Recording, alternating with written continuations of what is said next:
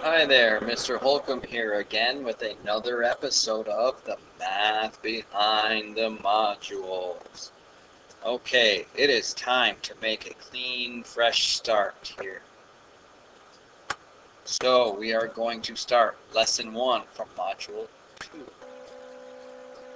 Alright, so we now have Module 2's chapter. This is Grade 7, Module 2, Lesson 1. Okay, here we go. Lesson 1 says opposite quantities combine to make 0. Okay, so in classwork, exercise 1, positive and negative numbers review. It says, with your partner, use the graphic organizer below to record what you know about positive and negative numbers. Add or remove statements during full class discussion. Okay, what do we know about positive numbers? They are greater than 0. What do we know about negative numbers? They're less than 0. These are some of the things I heard in class today. These are 2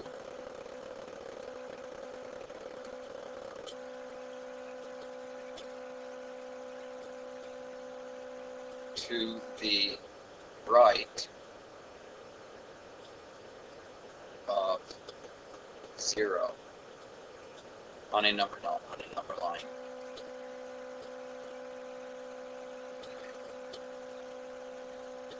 Okay. And let's change colors here. Let's make that green. These are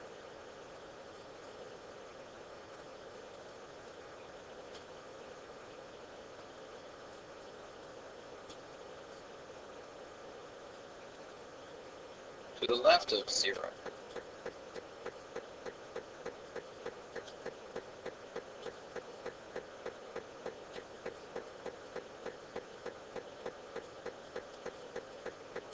Number line.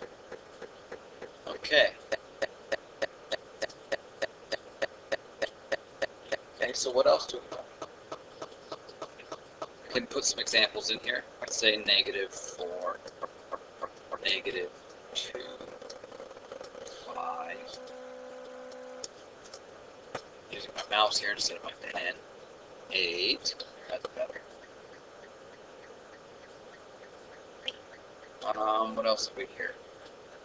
Opposite of positives. Since those are opposite positives, then these are opposite of negatives.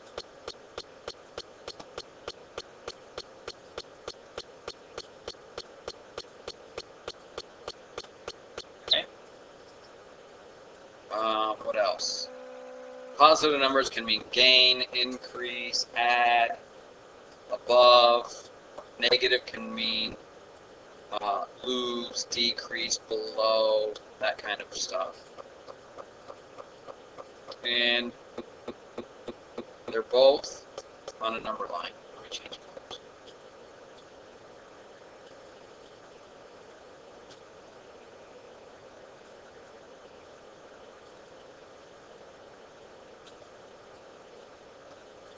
They're both on the number line. Okay. Hashtag line. They're both on the number line. Another thing I heard in class was you can add them, you can subtract them, you can multiply them, you can divide them. It's true. Okay, and so on and so on. So let's move on here. Example 2. Oh, example 1 was on the prior page. Scroll down. That was exercise 1. Oh, example 1 we did in class, introducing the integer name, so I'm not going to talk about that here. Okay, example 2, counting up and counting down on the number line. Use the number line below to practice counting up and counting down. Count up starting at 0 corresponds to positive numbers, and counting down starting at 0 corresponds to negative. Okay, in class I also heard whole numbers over here, which is true. Counting starting at 0 going positive is whole numbers, but starting at 0 counting negative does not mean whole numbers. That would mean integers. So we had a little discussion about the number sets.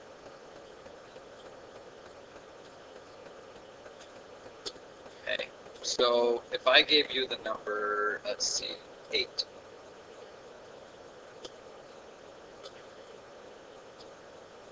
And I said a negative 8.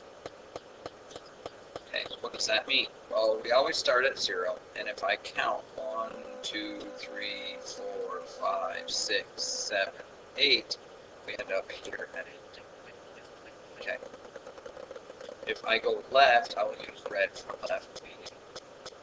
Subtract. Negative 1, 2, 3, 4, 5, 6, 7, 8. We end up here at negative 8.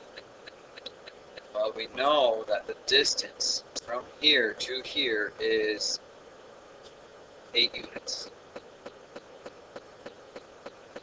Okay. And we know the distance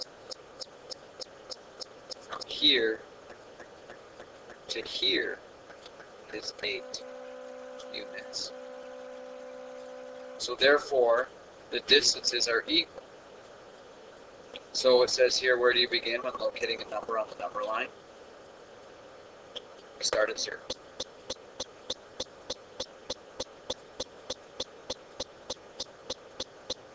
Okay. Start at 0. Okay. In class, we also discussed what negative and positive meant. And we reviewed from last year the absolute value symbol, which is 2 lines like this, and then putting a number in there. That means the absolute value of negative 8.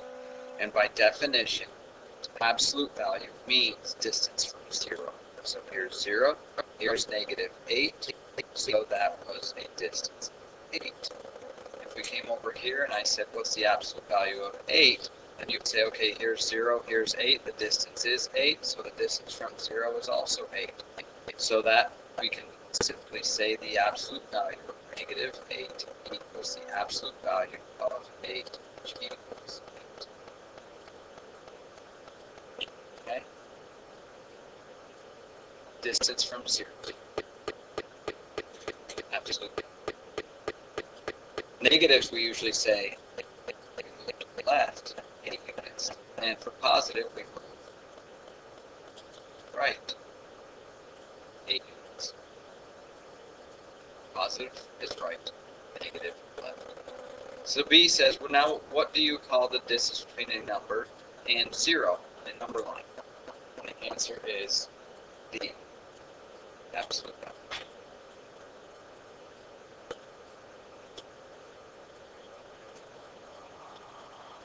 What is the relationship between 7 and negative 7?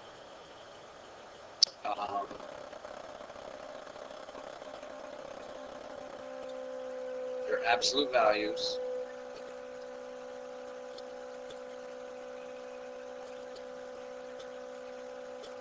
equals 7. That's one answer.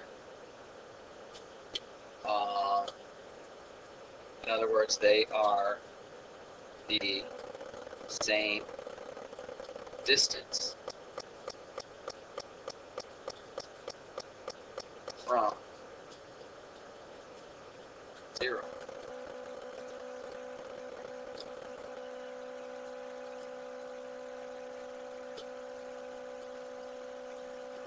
Another thing we could say is they go in opposite directions, because I stated earlier that if we move to the right, it's positive, and if we move to the left, it's negative. Example 3. Here's a set of cards, and it says, what is the sum of the card values shown? Use the counting on method. Use the counting on method on the provided number line to justify your answer. Okay. So, if I start with this card here and I drew a 5, let's say this was a deck of cards and we drew a 5. We always start at 0, and I'm going to go 1, 2, 3, 4, 5 units to the right. I'm going to end up there. Then I draw my negative 5. Well, that means to start at 5 and go 1, 2, 3, 4, 5 units to the left, and end up right here. Then we draw another card, we get negative 4.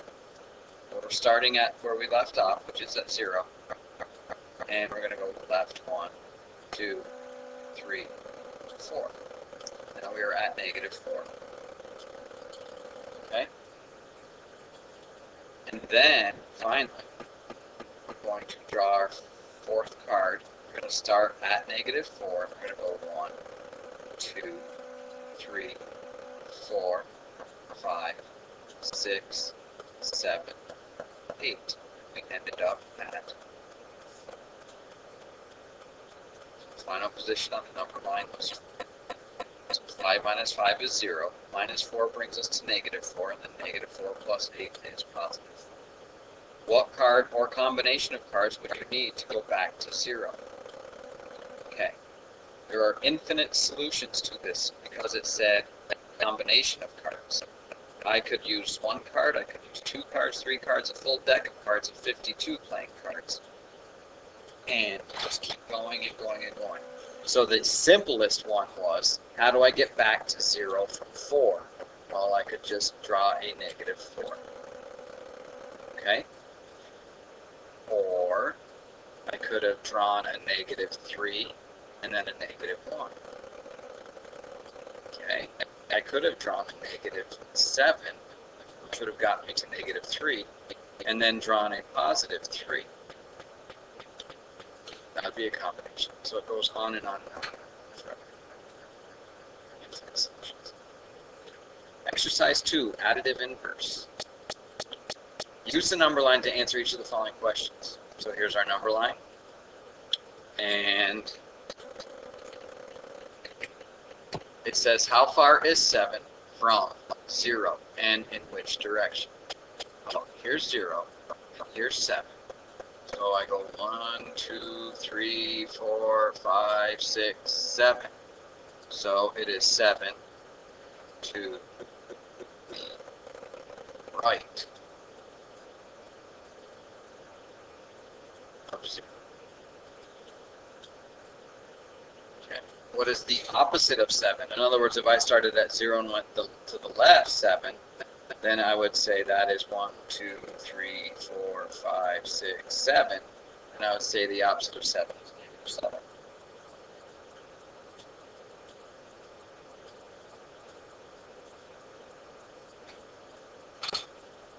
C. How far is negative 7 from 0 and in which direction? It is 7 to the left. Okay. Because if I started here at 0, 1, 2, 3, 4, 5, 6, 7. Okay.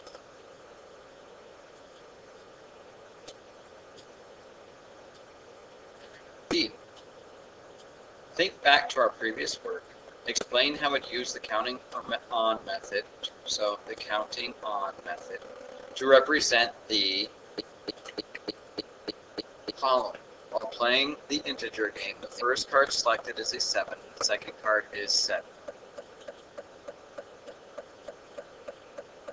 Okay, so what would we do? Well, if we had a number line, let me go get one. Just a moment. Okay, there, magically a number line appeared. Thinking back to our previous work, okay, so we have the integer game. We first select a 7, so 1, 2, 3, 4, 5, 6, 7. 7's positive, so we went 7 to the right and got to 7. And then the second card we selected was negative 7. I'll change to red for negative. And that would put us 1, 2, 3, 4, 5, 6, 7, back to where we started. So what does this tell us about the sum of 7 and its opposite, negative 7? Well, that means move to the right 7. That means move to the left 7. And they're opposites, and the sum of the opposites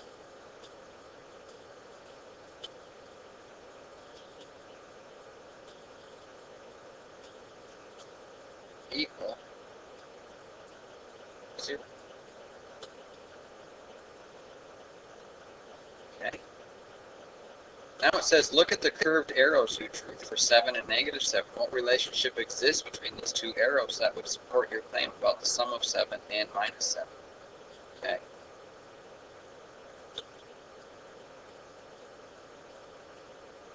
The relationship that exists between the two, they are both the same distance from 0. They're just pointed in the opposite direction.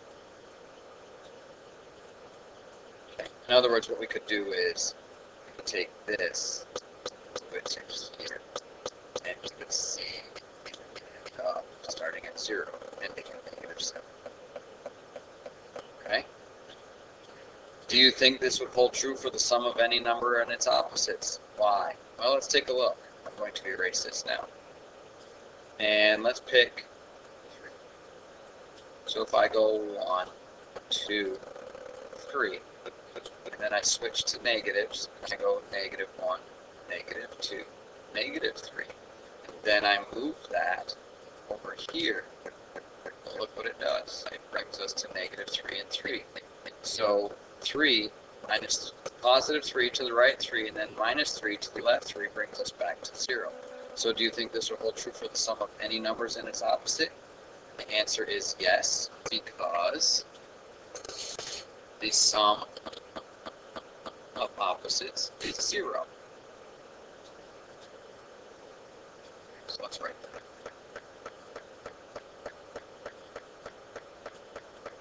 Because the sum of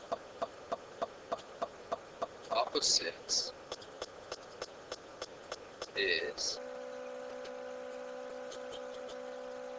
0.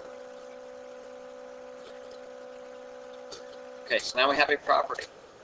For every number a, there is a number negative a, so that a plus its negative of a equals 0, and negative a plus a equals 0.